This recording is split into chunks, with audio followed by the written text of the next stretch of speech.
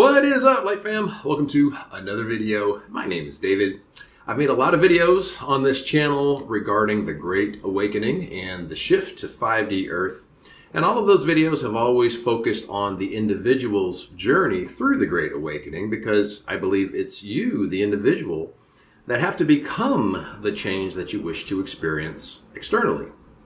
Now, today's video is going to focus on the other side of the Great Awakening, and that is waking up from the controlled and contrived narrative from the powers that be in an attempt to get people to start to ask themselves some questions about what's really going on. What's the bigger picture at play here?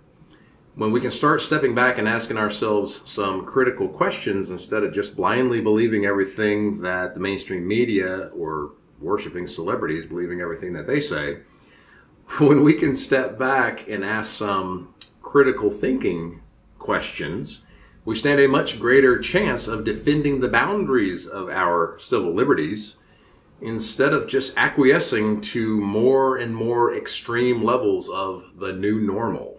So let's get into this discussion right now.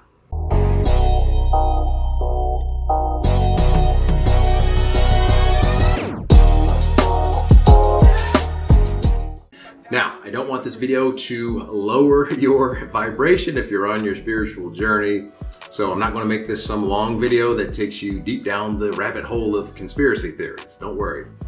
I'll keep it short and ask you to step back from the mainstream's official narrative and start asking some why questions about the bigger picture.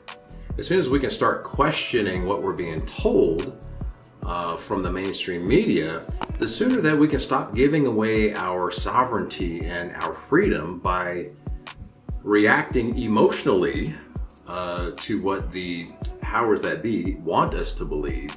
And the sooner that it becomes possible for informed people to stand together against control, against the stripping of civil liberties, and against what I believe to be the war on consciousness. We've all heard this concept of an elite group of individuals that have this nefarious agenda to control the planet. Do I believe this to be the case? Yes, I do. I believe that there is an elite group of globalists that are Marxists, and they largely control public opinion through the fear-based news media, social media, Hollywood, big tech search engines in Silicon Valley. And we have to ask ourselves if a Marxist elite group that want to control the planet, do they have the best interest in mind of the people that they want to control? Not likely. That's my British accent for my UK viewers. I know that was terrible. So it's funny, there's a YouTuber I'm sure you guys are familiar with, JP Sears. He has a huge channel. But he has a very funny video on this exact topic. It's called The Elitists That Control You. I'll put that link in the description below. JP Sears is a comedian, so obviously that video has a lot of comedic overtones. It is very funny, but he is speaking a lot of truth in that video. So link below to that video. Definitely check it out when you get the chance. If we step back and we take our brain out of the narrative that we're being sold, and we look at the big picture and we piece the puzzle together, I think it's very clear to see that there is what many call, myself included, to be the war on consciousness. You got to remember, it's your conscious awareness that is your key to your sovereignty. I would even say that conscious awareness is sovereignty because everything is consciousness. So it would then make sense to say lowering your conscious awareness would allow you to be more controllable. You would be open to more suggestions that may help you alleviate some of that fear that you've been feeling, even if that fear was purposely manufactured by the ones that want to control you in the first place. Think about it. When are you your most vulnerable? When you're reacting from the lower vibrational 3D egoic emotions of fear and anger. Can you really be in a state of higher consciousness and be full of fear at the same time? The ones that control the mainstream media, social media, Hollywood, etc., they know that you're not controllable if you are feeling happy-go-lucky, healthy, and abundant. You can't control someone like that. Those are the higher vibrational emotions, more in like vibration to higher consciousness. So to control you, they've got to get you fearing something. They've got to get you hating somebody. A knee-jerk reaction is our emotions. So how do the globalists control the opinions of the collective consciousness? Through their emotions, pulling on those emotional heartstrings to which we tie our identity. You know, this is not a dumb group that's behind the scenes, folks. These guys know exactly what your emotional heartstrings are, much like a movie director is able to get you emotionally invested in a movie or a TV series. So every time that you react emotionally, you give away your power and you're acting exactly the way that they want you to act. So if your knee-jerk reaction was to go out and buy all of the toilet paper that you could find, instead of stepping back and asking if what you're being told is true and doing your own independent research, then you just got played. Now, one of the points of this video is to encourage you to go and look for alternative and independent news sources. I would list a few, but Papa Google labels any news source that isn't part of the controlled narrative or share their views as extremist in an attempt to discourage and shame anyone by throwing the extremist label on them if they dare look for any news sources that is not part of the controlled narrative. Instead of believing everything that a celebrity, a fact checker, or censored social media wants you to believe, take a step back and start piecing the picture together for yourself. For example, anyone else think it's weird that right after Pfizer announces a 90% success trial for their you-know-what, coincidentally now cases magically spike through the roof. Deaths daily are at an all-time record high and we're right back into lockdown. One of the potential candidates has a task force. We need a task force. Sounds like problem, reaction, solution to me. And what's the solution? Oh, here, take this, take this. I mean, think about it. Wouldn't it make sense? Wouldn't the fear have to remain relevant? Wouldn't fear have to still be center stage and be an imminent threat? Otherwise, you're not going to take what they want you to take. Again, the point is to get you to just ask why. When we step back and we ask why from a critical and logical mindset, it gives us time to respond armed with information instead of react with emotion, the emotions of fear and anger. So when we step back and we ask why, we can ask, why is the news not covering clear and irrefutable hard evidence of fraud? Seems pretty important to me, seems pretty newsworthy, right? And this is not to get you on either side of the political fence. This goes way beyond politics. This is about the why of why are we not allowed to freely choose what to believe based on all the information neutrally presented to us? Why are we being force-fed what to believe? Why are all roads that lead in any direction that is not in alignment with the mainstream media's narrative met with censorship, shaming, deplatforming, virtue signaling, gaslighting, disinformation, a lot of disinformation, which is misinformation purposely designed to steer you away from the truth? Again, why? Why is it like that? Is it for our best interests? Do you believe that it's in your best interest to have your opinions, thoughts, and beliefs dictated for you? Again, sounds like a war on consciousness to me.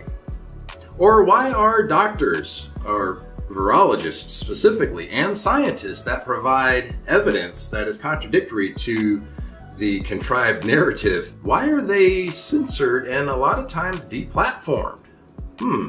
Sounds like if the fear is debunked, then the globalists are not able to control people's actions without the fear?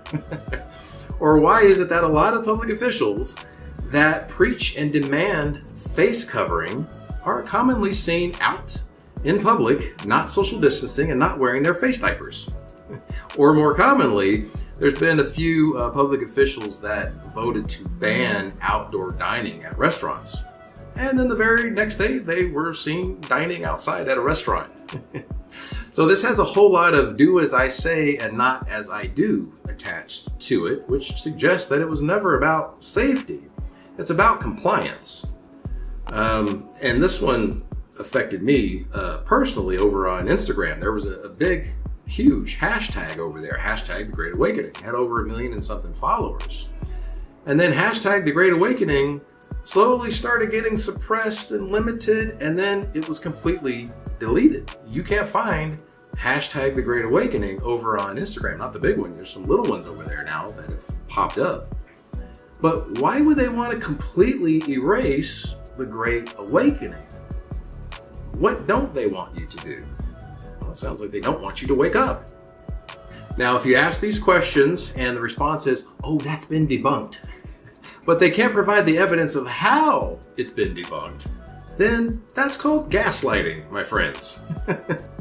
If you're doing your own research from independent news sources, alternative news sources, and you're providing facts and evidence to the contrary of the contrived narrative, and you're met with being called a conspiracy theorist, that's gaslighting.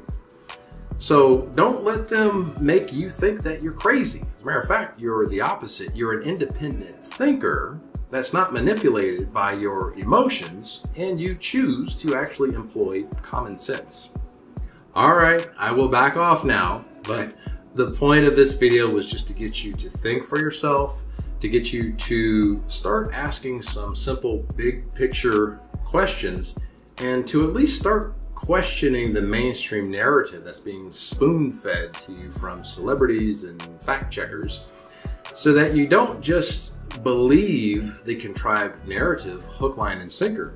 Because all that does is lead to more of the collective acquiescing and accepting more and more extreme levels of the new normal. The new normal was a term designed to get you to submit and accept. How extreme of a level of new normal do we have to get to before we finally come together, stand together as an informed and fearless collective and put our foot down and say, enough is enough? If we keep adjusting our level of acceptability of the new normal, we're going to find ourselves in a new normal that is far past what we deem acceptable. You know, this is not unlike an abusive relationship. Maybe an abusive relationship that's somehow turned verbally abusive, right? So it starts out verbally abusive and somehow that's acceptable. And then that verbal abuse turns to a slap and somehow that gets accepted. And then that slap turns to a punch and then that gets accepted. And then the next level of extremity happens, and then we find ourselves in how do we get here? What happened? How do we get here? Well, you kept adjusting your level of acceptability of the new normal. I'm trying to paint a picture here for you guys to get you to understand that everything that's happening now is just a test of what you'll accept as the new normal. And my hope is that painting this picture will encourage a lot of us to try to stand together and put our foot down and say enough is enough before we find ourselves in a new normal that has now become some Orwellian nightmare of social slavery. Now, question of the day. Do you believe that all of this started from some guy eating bat soup in China? Or, nah, we're clearly being messed with? Guys, I know that this is not my usual high vibe video, but I think that if you are at least aware of the war on consciousness, then you can take action to protect your consciousness and defend your sovereignty. I also believe that if you close your eyes to any potential threat to your level of conscious awareness, that's being spiritually irresponsible. So I'm looking out for my light fam. All right, guys, leave those comments below. I'd love to get an open discussion on this one. If you liked the video, then please like the video. For more videos on the Great Awakening, Spiritual Awakening, 5D Consciousness, please click the subscribe button. Again, remember to add me over on Instagram _Lightways. You guys have been really great about shooting me those questions and giving me some new video ideas. So I really appreciate that. Please keep those questions coming. Remember to have a look around in the description box below. We've got the free 30-minute guided meditation on abundance. We also have some one-on-one Zoom coaching as well. Now, if you know anyone that is drinking the Kool-Aid of the controlled and contrived narrative, and you feel that this video may enlighten them, then please share this video with them. It may give them the insight that they need to just start doing their own independent research and start forming their own opinions. That is it for me, guys. This video definitely went a little bit longer than I was expecting. I will see all of you in the next video. You know how we do it. Light, love, and abundance to all that are watching and to all you love. Peace, guys.